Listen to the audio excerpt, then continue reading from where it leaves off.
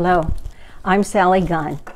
Today we're going to be reading a book called Owl Moon.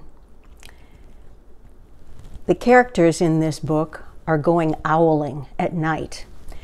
And the reason you go owling at night is that owls are nocturnal animals, meaning they are most active during the night.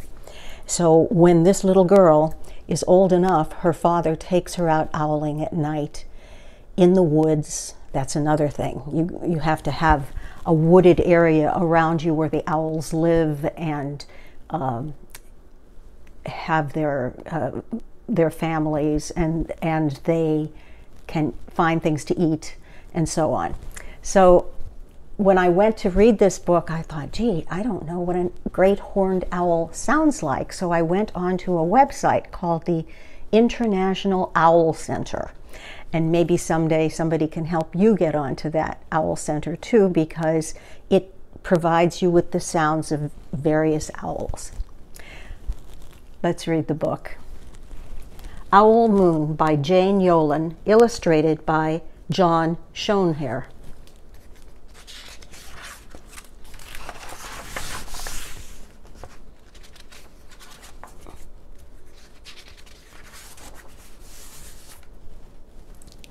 It was late one winter night, long past my bedtime, when Pa and I went owling. There was no wind. The trees stood still as giant statues, and the moon was so bright the sky seemed to shine. Somewhere behind us a train whistle blew, long and low, like a sad, sad song. I could hear it. I could hear it through the woolen cap Pa had pulled down over my ears. A farm dog answered the train, and then a second dog joined in. They sang out trains and dogs for a real long time, and when their voices faded away, it was as quiet as a dream. We walked on toward the woods, Pa and I.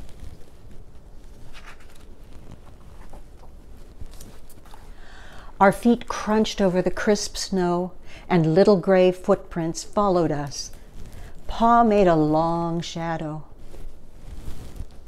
but mine was short and round. I had to run after him every now and then to keep up, and my short, round shadow bumped after me. But I never called out. If you go owling, you have to be quiet. And that's what Pa always says. I had been waiting to go owling with Pa for a long, long time.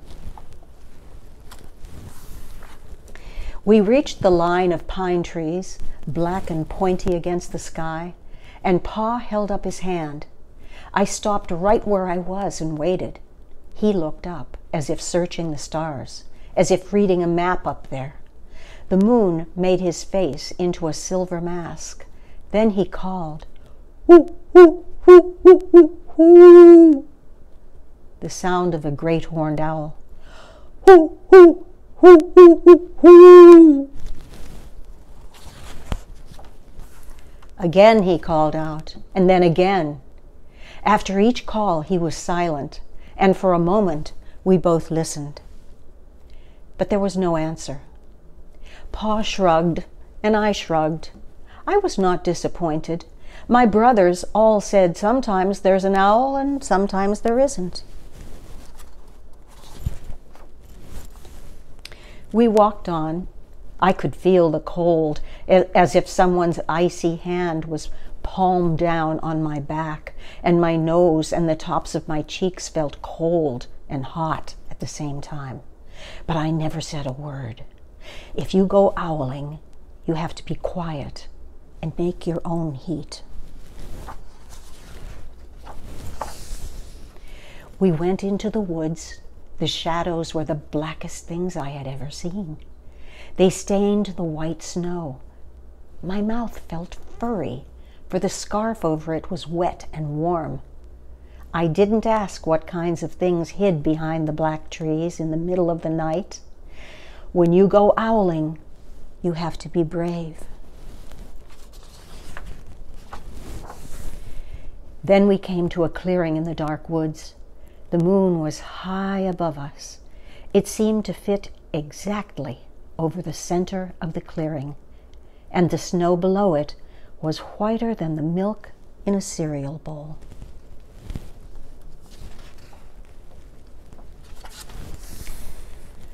I sighed, and Pa held up his hand at the sound. I put my mittens over my scarf, over my mouth, and listened hard. Then Pa called, "Hoo, hoo, hoo, hoo, hoo, hoo.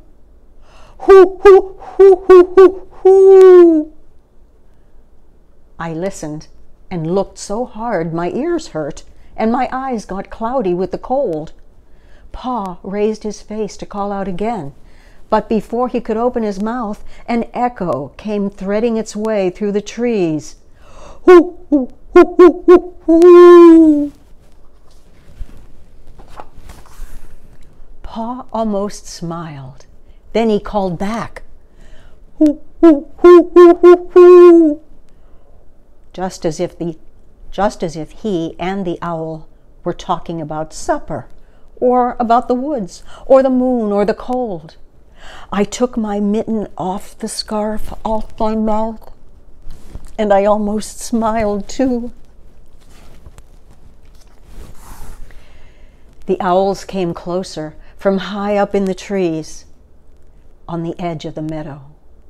Nothing in the meadow moved. All of a sudden, an owl shadow, part of the big tree shadow, lifted off and flew right over us. We watched silently with heat in our mouths, the heat of all those words we had not spoken. The shadow hooted again. Pa turned on his big flashlight and caught the owl just as it was landing on a branch. Oh, look at it. Look at its talons sticking out. For 1 minute, 3 minutes, maybe even 100 minutes, we stared at one another.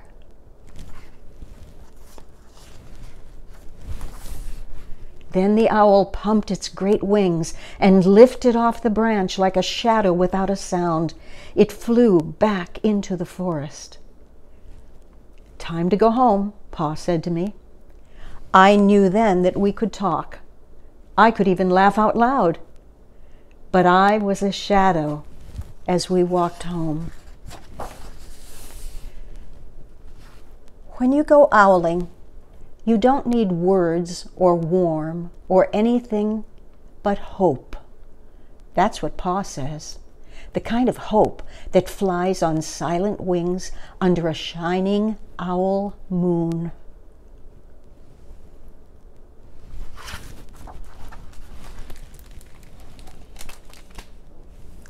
One time I saw 2 owls late in the afternoon in the woods near our house. I had never seen an owl before in nature. I was so astounded I could hardly speak. I hope you enjoyed this.